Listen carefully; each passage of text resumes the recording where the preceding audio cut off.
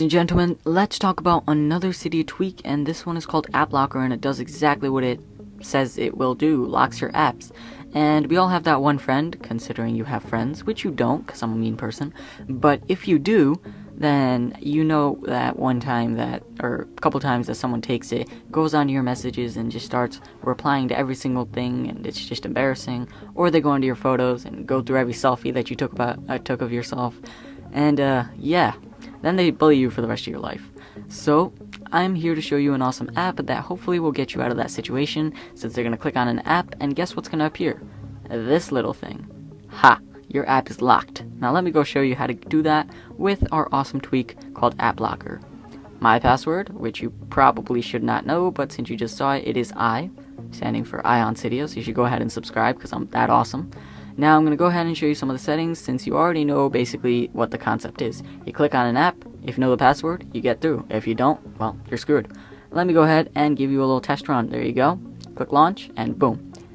Now let's go into settings, because obviously that's what I do with my life. I mess around with every single tweak settings possible. So first we're going to go into general and see what we can do here. We have session lock, which basically allows you to unlock one app, and instantaneously it unlocks every single app that you have locked, if that makes any sense.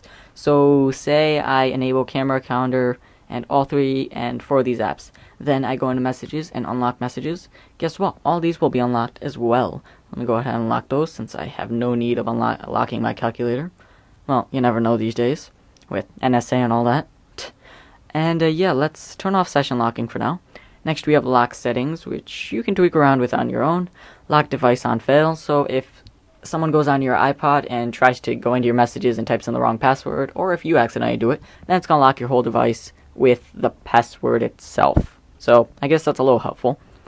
And auto launch, as I showed you about a minute ago, it basically launches the application without you having to go into tap on the little launch icon. Then there's animation type. There's standard and cool. Cool actually isn't that cool, and standard isn't that cool either, so boring. Now let's see what else we have. We have the numeric keypad. So say you want the password to be 1234. You can have that as well. You just need to enable numeric keypad. Now remember, you can't use the numeric keypad if you have the letter A in there, or a dash, or something like that. I will remind you, you do need to respring for this to take effect. So I'm going to change that back to I, because I like the word I, and it's really easy and fast to type in. Here, as you just saw, you can lock certain applications. Good, good, nice. Here's all my applications. Dead Trigger is an awesome game, by the way. And these are a few things you can mess around with on your own. You can also lock folders. Now, this is very simple. All you do is enable it.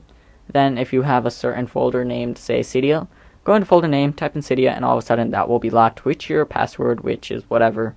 And yeah, good that.